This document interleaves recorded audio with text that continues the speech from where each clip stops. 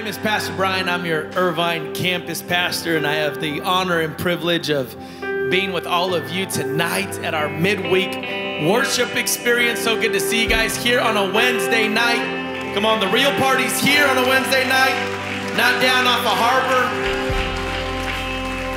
And I'm honored to be able to be here with all of you tonight. And we're a house of honor. Okay, one of our core values here at Freedom House is honor. And so we always lead with honor. And I would not be leading right if I didn't first give honor to our lead pastors, Pastor Si and Pastor Marie Silva. I would not be who I am here today as a pastor, as a leader, as a husband, as a father, as a man of God, if it was not for their leadership, for their guidance, for their mentorship, for their coaching. And so I honor them here this evening. I'm grateful for them. Honor my wife and my kids, all four of them, because they release me on a daily basis to be able to build God's house and answer the call of God on my life and for our family. And so I'm so just honored to have such an amazing family. And I'm honored to be here with all of you tonight as we continue our study through the book of Acts. If you didn't get a control note sheet on your way in, just go ahead and lift up your hands. The ushers will get that to you.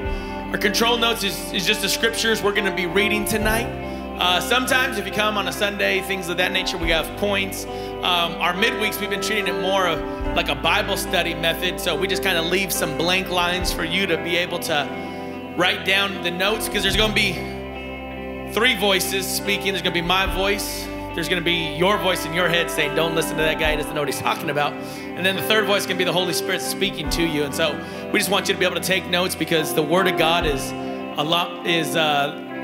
more powerful when you take it home with you. I like to tell our Irvine campus every now and then, if I gave each and every one of you a $10,000 check when you came into the sanctuary today, you would make sure that before you left this building, you had that check in your hand. And if you didn't, you'd run back in and you'd grab it, because you're like, I'm going straight to the bank and I'm putting that in my account tonight. Well, the truth is the Word of God is far more valuable than any dollar amount that we could put on a check.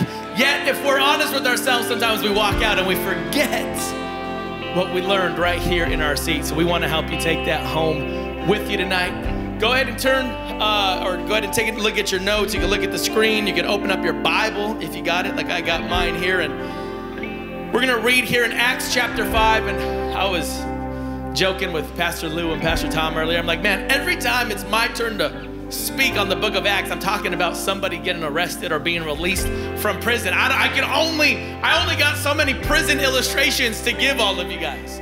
But I'm going to try one more here tonight. But to pick up where we left off, Acts chapter 5. Okay, Acts chapter 5. Last couple of weeks, you know, the pastors, they got the tough ones. They got to talk about Ananias and Sapphira and, you know, not being obedient to God. And, you know, because they weren't obedient, there was consequences to their disobedience.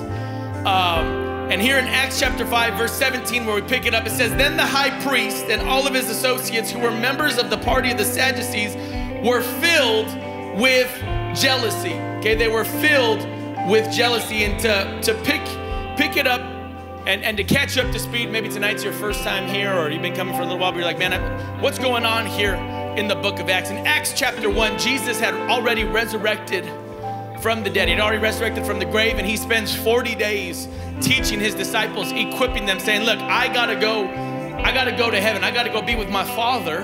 You guys are gonna be my extension. You guys are my disciples. You're the one that's gonna take what I've imparted into you. The Holy Spirit's gonna come upon you, and you're gonna go and you're gonna take my gospel to all ends of the earth. The reason we're here today is because there was disciples who actually believed in Jesus. Who said, Jesus, we believe you, we're taking you at your word. They were filled with this Spirit, and they said, we're gonna go to all ends of the earth, which is why we're having church in Orange County here tonight. Okay, we are the extension of the book of Acts. But Jesus told them, you're gonna go to Samaria, to Judea, you're gonna go to all ends of the earth. What Jesus gave them, what Pastor Josiah talked about this past Sunday. He doesn't have a mission for his church. He has the church for his mission. The mission was always this: you're going to take my gospel. You're going to make disciples. You're going to go to all ends of the earth. What did he mean by that? He says that anybody who doesn't know who I am, you're going to go and be the extension of that. You're going to be the evangelist. You're going to be the ones to go and share the good news, that there is freedom, that there is salvation, that you don't have to stay locked in your guilt or locked in your shame or locked in your condemnation, but you can be set free from those chains if you would just come to know me. So he gave them a mission. He gave them a mission. Now, when you're on mission, there are oftentimes opposition to the mission that you're on. No matter what it is. We've talked about it in weeks past, how there are always tests along the way, and our perspective of the test will determine how we persevere. Because oftentimes we have a negative connotation to test, but a test is really just to show what we've already absorbed. In school, you're given a test for you to show what you've learned.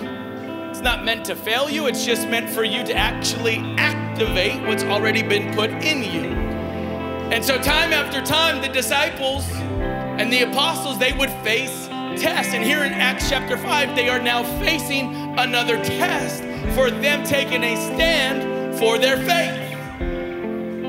And it says that some of the religious members, okay, some of the Sadducees, they were some of the religious leaders at the time, but they were religious. There wasn't about relationship, it was about stature. It was about, this is my title, and you better do things our way or we're gonna punish you for it. It says they were filled with jealousy. They arrested the apostles and put them in the public jail. But during the night, an angel of the Lord opened the doors of the jail and brought them out. He says, go stand in the temple courts. And he said, tell all people about this new life. At daybreak, they entered the temple courts as they had been told and began to teach the people. When the high priest and his associates arrived, they called together the Sanhedrin, the full assembly of the elders of Israel, and they sent to the jail for the apostles. But on arriving at the jail, the officers did not find them there. So they went back and they reported, we found the jail, it was securely locked. The guards were still there. But when we opened up the door, we found no one inside. On hearing this report, the captain of the temple guard and the chief priests were at a loss. They were wondering what this might lead to. Then someone came and said, look, the men you put in jail are standing in the temple courts. They're teaching the people. At that, the captain went with his officers and brought the apostles. They did not use force because they feared the people would stone them. The apostles were brought in and made to appear before the Sanhedrin to be questioned by the high priest. We gave you strict orders not to teach in this name. He said, yet you have filled Jerusalem with your teaching and determined to make us guilty of this man's blood. What they mean by that is what the apostles were proclaiming was that it was the religious leaders who crucified Jesus. That they crucified the Messiah. They crucified the Christ. And the Sadducees are more worried about their stature and their title, and they can't be seen to have blood on their hands. Verse 29, Peter and the apostles replied, we must obey God rather than human beings. He said, we must obey God rather than human beings. And we could just end the night right there and you could go home and you'll already be set free. Because too often we try to impress the people that are right next to us rather than saying, God, my life is not my own. My life belongs to you. It is you who I owe my salvation to. It is you that I owe my heart to. And God, I'd be remiss if I allow somebody else to dictate the course of my life above you. But Lord, you're the one that died for my sins. You're the one that freely forgives me day in and day out. And if it's you that forgives me, and if it's you that my salvation belongs to, Lord, then nobody else matters. Not their opinion, not their comments, not their vlogs, not anything that they can say or do to me. Because Lord, as long as I know that I am in right standing with you, that is all that I need. That is all that I need. 30, the God of our ancestors raised Jesus from the dead, whom you killed by hanging him on a cross. God exalted him to his own right hand as Prince and Savior, that he might bring Israel to repentance and forgive their sins. Verse 32. We are witnesses of these things, and so is the Holy Spirit, whom God has given to those who obey him. We're gonna dive a little bit deeper into this passage here in the book of Acts. And we don't always give titles for our Bible studies, but if I had to give you a title tonight, it'd be On Bended Knee, okay? Not the Boys to Men version, but On Bended Knee. Let's pray. Heavenly Father, we thank you, Lord God. Thank you, Jesus, for your presence, Lord. We thank you for your Spirit, Lord God. We ask, Lord, that may your Holy Spirit be the loudest voice in this room and in our hearts tonight, Lord Jesus. We pray that as we receive your word, God, may it bring transformation to our lives, Lord God. May it dictate the course of our lives. May it dictate the course of our marriages. May it dictate the course of our family, Lord God. May it dictate the posture of our heart. In Jesus' mighty name, somebody say, amen. Come on, turn to your neighbor, say welcome home one more time. Go ahead and take a seat here.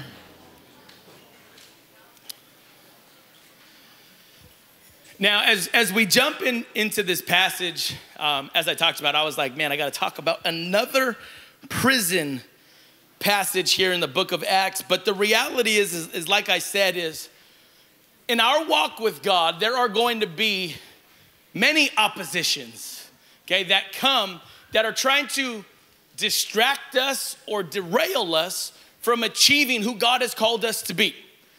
The reality is it started in the book of Genesis, okay, with Adam and Eve. Okay, Adam and Eve didn't do anything. Adam and Eve were just them. The devil did not like that. Okay, the serpent did not like that. The serpent did not like, okay, that Adam and Eve had relationship with God and that he didn't.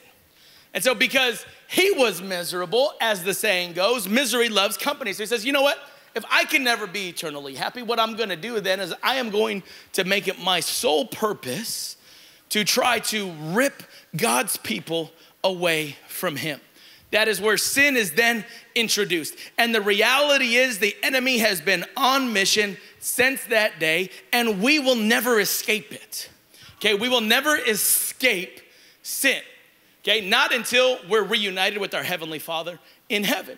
What we can do is we can overcome sin, okay, and we could grow through it, but we'll never be perfect until we make it to that day. And so if we're never going to be perfect, then what we have to do, what we can do is we can continue to get better.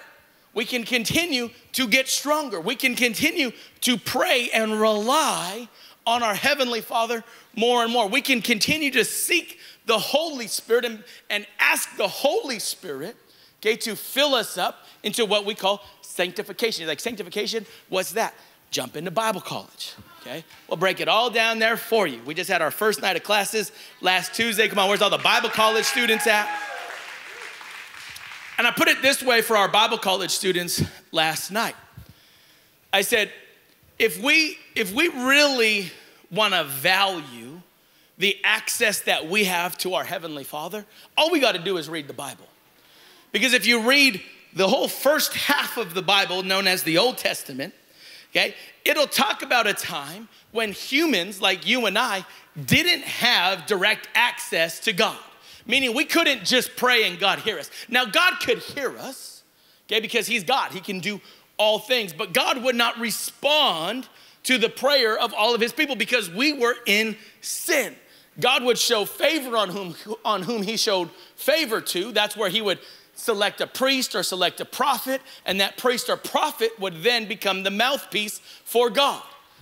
And the rest of humanity had to look at that as favor of, thank you, Lord, that you've selected Moses to be the prophet for us, that when he speaks on your behalf, and we can respond. But now, after Jesus dies for our sins, after he raises from the grave, after he pays the final sacrifice for us, when we come to that salvation knowledge and we say, Jesus, we believe that you are our Lord and Savior, we now have direct access to Jesus. It is that direct access to Jesus and his Spirit that then gives us the ability to become more like Christ, which makes us able to overcome the power of sin. It's the only way that strongholds can be broken. What's a stronghold? Anything that has a stronghold on your life. It's the only way that addictions can be broken. It's the only way that we can be utterly set free from condemnation and sin is through Jesus and the power of the Holy Spirit. Okay? But all the enemy needs is for you to have an off day, for you to have an off week, for you to have an off month. I tell our Bible college all the time, one of the most painful conversations I've ever had as a pastor is somebody who said, I just wanted a month. Just wanted a month to go back and be the old me.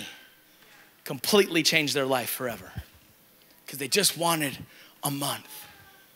All the enemy needs is a moment. The Bible says all he needs is a foothold. All he needs is to be able to grab onto that one pinky toe and get us to trip up. So as we pick it up here in the book of Acts, the apostles and the disciples, they're facing obstacle after obstacle after obstacle because the enemy does not want them to fulfill the call of God on their life. The reason the enemy fights you is because he knows there is a calling and a destiny over your life. And if he could prevent you from living out that calling, if he could prevent you from living for Christ, then guess what? He could prevent your children and your grandchildren and your great-grandchildren from ever coming to know him. But the obstacles are always going to come because the enemy is always looking for an opportunity to bring a distraction. So as the apostles are carrying out this mission and they're sharing the good news and they're healing people and they're seeing demons be they're seeing demons being cast out and impure spirits being released and Jesus is making his Spirit known here in the area of Jerusalem. The religious people, they begin to get angry. You ever walk into maybe a family function, or you walk into a restaurant, or you go to somebody's house and you're like, there's just something feels off about this place. You ever feel that way? Okay. This was the opposite, okay? The apostles and the disciples, they go into the town, and because of what they carry within them, it begins to shift the atmosphere that they step foot in. What you need your prayers to be, okay, you're like, oh, I don't like going to that person's house because it just gives me the EBGBs. You know what I mean? Whatever the EBGBs means. Your prayer needs to become, Lord, may I not feel them, but when I walk into a room, whatever room that may be, whatever atmosphere that may be, may they feel the Spirit of God that resides inside of me. May they get the EBGBs because they know that there is something in me that their spirit doesn't want. Okay? That's what these apostles carried.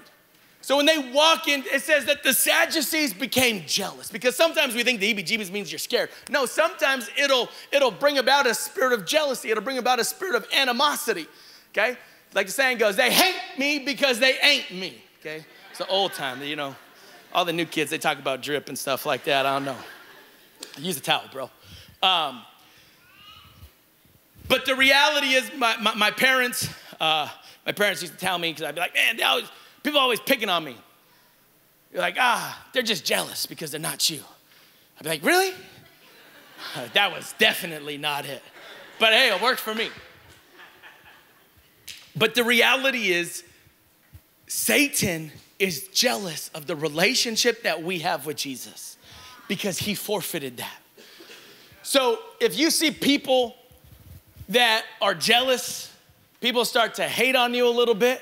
Okay, now, if you're doing things you're not supposed to, then don't misinterpret this.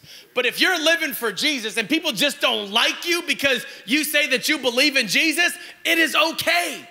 Do not try to please them. Know that you are pleasing God. And as long as you please God, you're not going to be able to please everybody, but it's okay. Jesus didn't say go and please everybody. He said go and spread my gospel, make disciples, baptize them in the name of the Father, the Son, and the Holy Spirit.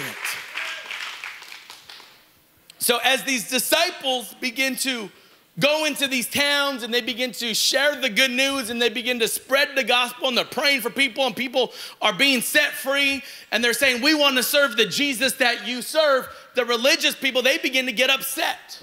They begin to become jealous, as the word says in the NIV translation. So what do?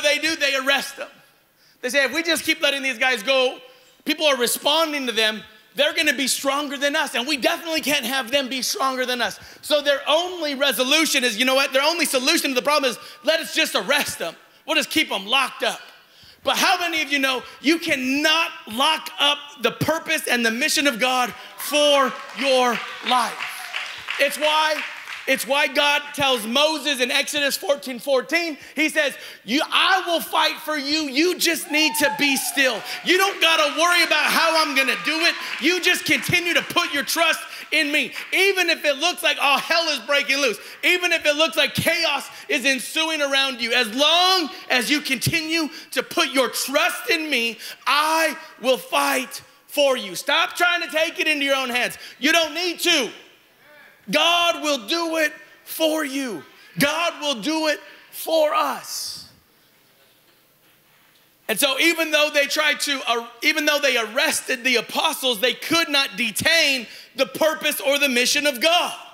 And so it says an angel of the Lord opened the doors of the jail and brought them out. Brought them out. Now, if we really talk about what's taking place in the context of the story, because I'm big on context, because it does add to what's going on here. The apostles didn't hurt nobody. The apostles didn't break any law. The apostles weren't trying to fight these religious leaders. They weren't even trying to oppose the religious leaders. They were simply being who God had called them to be. They were simply operating under the direction of the Holy Spirit that filled them. Point number one, because I'm going to give you some points tonight. The enemy is scared of what's in you. The enemy is scared of what is in you. He's not scared of what's on you. He don't care what labels you got on your shirt. He don't care what kind of shoes you got on. He doesn't care what kind of car you drove here in. You can look good all you want. You can look terrible all you want. What matters most is what is inside of you. What the enemy recognizes is not how you carried your Bible into the auditorium. He doesn't recognize if you wore a Christian t-shirt in here or not. What he recognizes is the Spirit of God in that person. Because if the Spirit of God ain't in that person, I ain't got to worry about him. But if the Spirit of God is in that person, then guess what? We got to set up some opposition. How do I know that? Because it didn't just happen to the apostles, it happened to Jesus as well. Mark chapter 5, verse 1 through 10, it says they went across to the lake of the region of the Gerasenes. When Jesus got out of the boat, okay, he didn't oppose nobody. He didn't talk to nobody. He didn't try to start casting out demons. It just says that Jesus just got out of the boat. Jesus just entered the room. And it says when he got out of the boat, a man with an impure spirit came from the tombs to meet him. That the enemy literally recognized when Jesus touched land. That the enemy literally recognized when the Holy Spirit, when Jesus, the Messiah, entered into what was formerly his region. I said formerly because once Jesus touched down, it was no longer the enemy's region. Once Jesus touches down in your heart, you are no longer enemy's territory. Once you confess that Jesus is your Lord and Savior, you are no longer what you used to be. You are no longer what you were yesterday, last month, last year, 5 years ago, 10 years ago. You are not your mistakes. You are not your misfortunes. You are not your addictions. You are a new creation. And so it says that as Jesus touches down on land, the enemy instantly responded. He would go on and say that his name was Legion because he had many demons inside of him. And he's like, he asks and begs for mercy from Jesus. Imagine that. Demons asking for mercy. So why is it that we as believers, sometimes we hear the word demon and we're like, ooh. oh no, that's scary. No, no, no, no, it's not scary. The enemy's actually scared of what's in you. We gotta stop walking around like we're scared of so-and-so, or we're scared of this or scared of that. No, no, no. The God, the Holy Spirit that is in me is what strengthens me, is what propels me, is what leads me. That is what literally shakes the enemy to its core. That there is nothing that can overcome me as long as I am walking in obedience with the Spirit. You see, it's not what's on the exterior that distinguishes you, it's what's on the interior that distinguishes you. It's what sets you apart. That even in this room, what distinguishes you is the Holy Spirit inside of you. It's what doesn't allow you to just sit in your seat. It doesn't allow you to just stand there and not worship, because the Spirit of God can only respond to the Heavenly Father with worship. It's what sets you apart. It's what puts the enemy on notice. 1 John 4:4. It says, but you belong to God, my dear children. You have already won a victory over those people, because the Spirit who lives in you is greater than the spirit who lives in the world. I'll say it again, that the Spirit who lives in you is greater than the spirit who lives in the world. That regardless of the curriculum, okay, that is being taught at your kid's school, the spirit that lives in them is greater than the spirit of the world. That regardless of what trauma you may have experienced in your life, the Spirit in you is greater than the spirit of the world. That regardless of what hardship you may have faced, that regardless of what the enemy has accused you of, that regardless of what your history shows, that regardless if you're scared to scroll down on your Instagram profile, the Spirit that lives in you is greater than the spirit of the world. It's why the enemy is afraid, because if the Spirit of God resides in you, then you are already victorious. If the Spirit of God resides in you, then there is nothing the enemy can do to separate you from the love of God. It's not just a clever saying, it's scripture. It is God's word. It is true. It is inerrant. It is infallible. It does not return void. It is inexhaustible, meaning it never runs out. And so if God said it, and he said there is nothing that can separate you from the love of God, then there is nothing that can separate you from the love of God, because the Spirit in you is greater than the spirit of this world. We just have to stay in tune. Like I was teaching our Bible college students last night. We have to stay in tune with the Spirit. How do we stay in tune with the Spirit? We stay disciplined. How do you stay in tune with your health? You continue to go to the gym. You continue to eat right. You continue to do it on a daily basis. You can't work out once a month and expect to be in shape. Expect to be fit, expect to be healthy. But yet sometimes we think that, Lord, if I just come to church once a month, I'm gonna be good. Paul says physical training is of some value, but your spirit, the spiritual training, is worth far more. That when we pray, that when we read the word, that when we study the word, that when we put our faith and our trust in God's hands and not in our own hands, not in our own wisdom. That's why Proverbs says repeatedly that the beginning of wisdom is the fear of the Lord. That true wisdom is when we acknowledge that, Lord, apart from you, I have no wisdom. That apart from you, what I think I know is folly.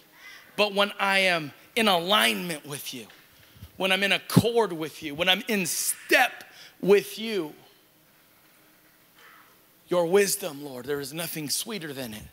Your Spirit, Lord, there is nothing more profitable than it. But it comes from being in step with Him. As we continue in the passage, I love Peter's response in Acts 5:29. He says, Peter and the apostles replied, we must obey God rather than human beings. We must obey God rather than human beings. What was Peter saying? Peter saying, I'm not relying on the gift that I have. I'm not gonna rely on what seems to make sense. I'm not gonna just walk in step with you because you tell me to. I am going to obey God because let me say it better. I'm gonna obey God because he's the one that's commissioned me.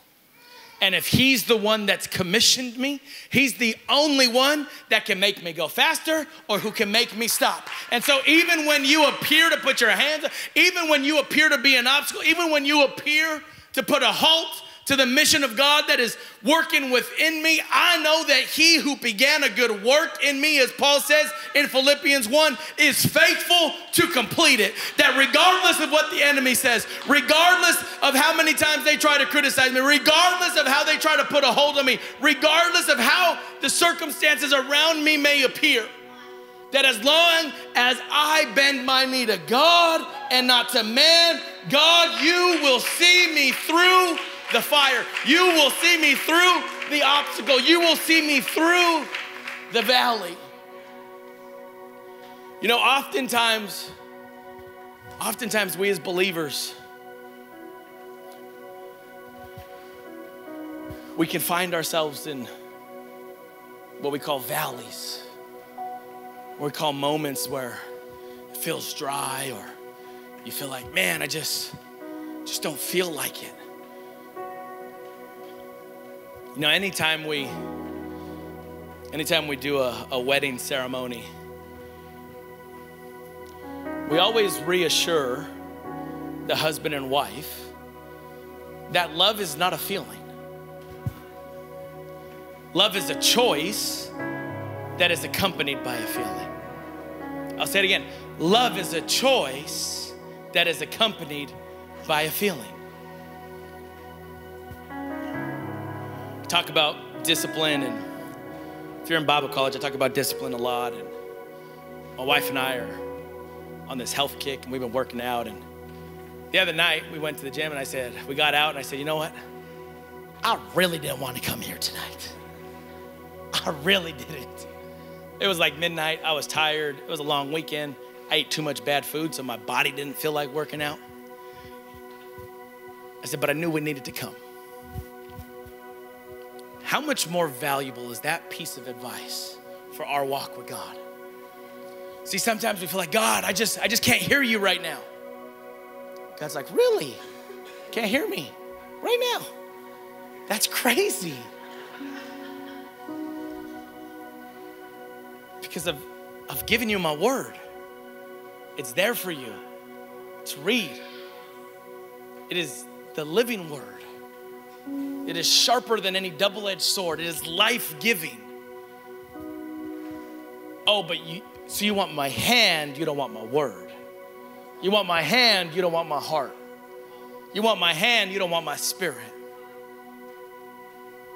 Oftentimes, if we're honest, we will look for more excuses why not to read God's word, why not to serve in his house, why not to grow in our relationship with him, than we will to actually grow, than we will to actually read our word, than we will to actually, you know what? I can think of 10 different reasons why I can't serve, but can you think of one of why you should?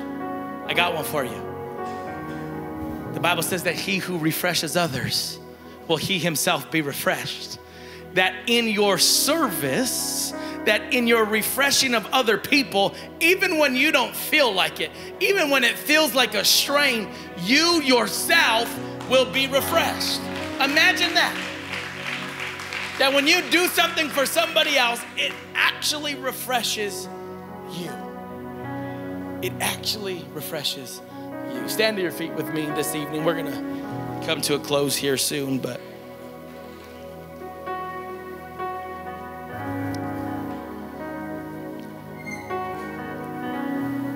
you know, Jesus said he would use the foolish things to confound the wise. Jesus made statements like the last shall be first and the first shall be last. He made all of these statements that didn't make much sense when you take them at face value. But when you understand that God's system, God's processes are not meant to make sense all the time, you actually find the truth in them. That when God told Moses, just stay still. You don't gotta worry about fighting, I will fight for you.